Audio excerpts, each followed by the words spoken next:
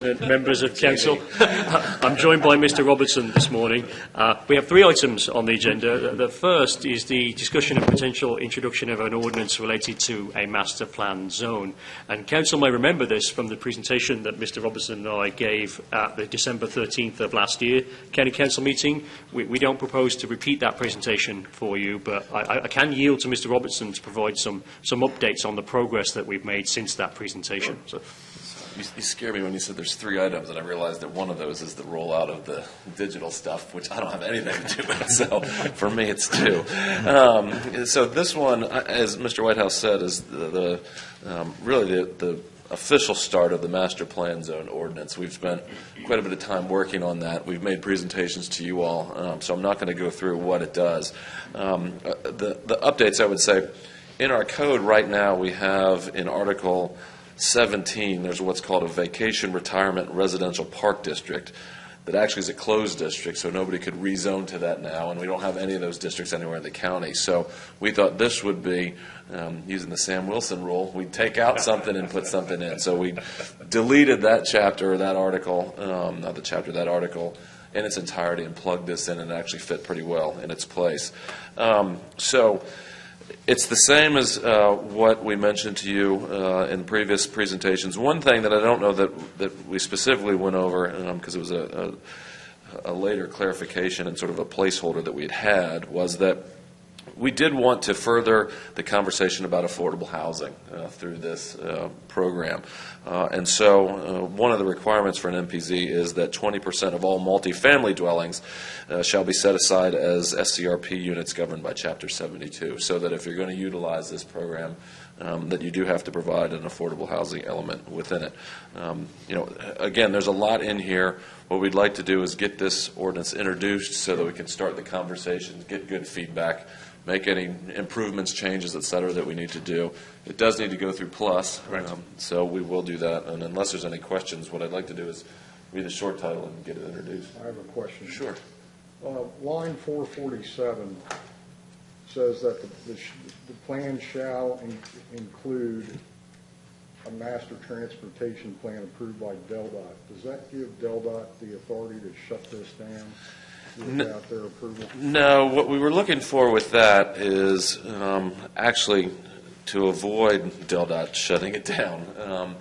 Because if we're going to have roadways within the master plan that are going to be state maintained at some point, we don't want to have those built first, and then every time you do a little neighborhood off that street, you got to get another entrance permit. Which that would be death by a thousand cuts. So the idea with that is to make it so that DelDOT signs off on the whole thing all at once, just like they would do now with an entrance permit or an entrance plan, but they do it for the whole development. Well, I'm all for DelDOT approving this, but it just seems, I'm not an attorney, but does that not give them the opportunity, if they decide to be unreasonable, to just blow the whole thing up? it would give them some oversight on safety of the roads, the curves, the angles, where the entrances are. It says the word shall in there, but just something to think about. Yeah, and that may be something that we change. Mr. Schaefer, that's a good point, and one that we need to keep in mind, but I'd like to get it introduced today, but keep that in mind. And it may be the changing the word shall to may, or changing the reference to approval by DelDOT, so that DelDOT doesn't have veto power over this. That's a good point. So, why don't you read the short title? I will do that. This one is actually fairly short compared to some. It is. Yes, it is. It's a big program in a short title. Oh, yeah, right. I wasn't going to read it wrong. An ordinance to delete Chapter 115, Article 17, Vacation Retirement Residential Park District, Sections 115-132 through 115-140 in its entirety, and to insert Article 17, Master Plan Zone, Section 115-132 through 115-140 in its place. Anyone want to introduce it? I'll introduce it. Mr. Hudson introduced it. Next. Okay, then go ahead if you want to. I'll provide a short summary, and then again Mr Robertson can explain. So this is a discussion and potential introduction of a proposed ordinance related to solar farm conditional uses.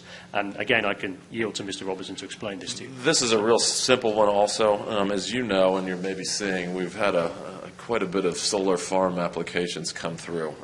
Planning and zoning, I think some are still on their way to you after going through planning and zoning. What planning and zoning and staff and I talked about is basically just codifying the conditions that we have been imposing on those. There's a standard set of conditions, and rather than just reinvent the wheel each time that we have an application, make them all the same.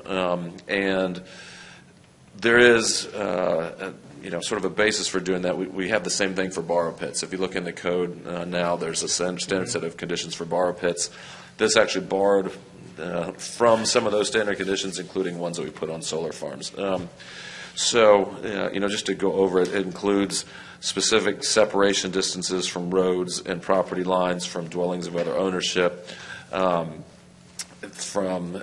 signage including identification of the operator of the use, and contact information in case of emergency, fencing that's secured, and also a decommissioning plan. So when the whole thing goes away, there's some plan for what's going to be in place to return that property to farmland or undeveloped land. Basically, pull out the solar panels that are no longer in use.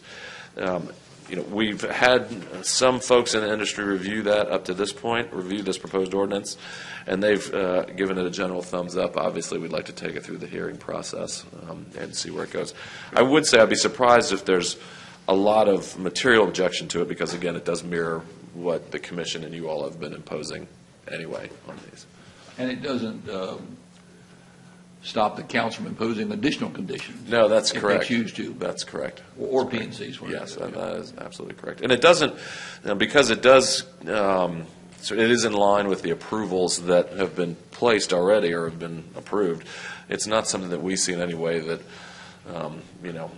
creates additional unnecessary hurdles for solar, generation in Sussex County. Okay. Quick question on that. Yes, sir. Is there a provision for bonding upon? We did not put a provision for bonding in there. It's more general than that because there's just multiple different ways of doing it. The main thing is we require that there be a decommissioning plan that includes a financial security sufficient to ensure that funds are available for the decommissioning and removal. The reason we said that, and it may be that an applicant proposes a bond, it may be that it's dealt with contractually between the landowner and the solar operator. We wanted to give some flexibility in that. I mean, we could, as it goes through the public hearing process, we can definitely add a bond if council desires. And that would be maintained probably by your office or somebody in engineering. Would you read the short title? I will certainly do that. An ordinance to amend the Code of Sussex County, Chapter 115, Article 24, and that's in Roman numerals, Section 115-172, and Article 25, again in Roman numerals, Section 115-194.5, to add provisions for special requirements for solar farm conditional uses. Anybody want to introduce it? Yes. Mr. Schaefer introduces it. Okay. Thank you. And just go ahead. Going forward, I would imagine you all will see the solar one before you see the master plan one, because we're going to wait and see what we get back from Plus on that. It'll go through planning and zoning. I don't know that we'll schedule the hearing at council before we get it all done at planning and zoning, just because we don't know how long that process will take, depending on what input we get. Have a guesstimate of how long that might be? Solar ordinance, we can move forward to council by April time, so relatively quickly. The MPZ ordinance, we will not receive Plus comments back until middle of March. That being said, we can start to think about timetabling perhaps in March in anticipation of those comments. So, That's great. And in the meantime, the solar one, that won't impact anybody who wishes to apply for solar.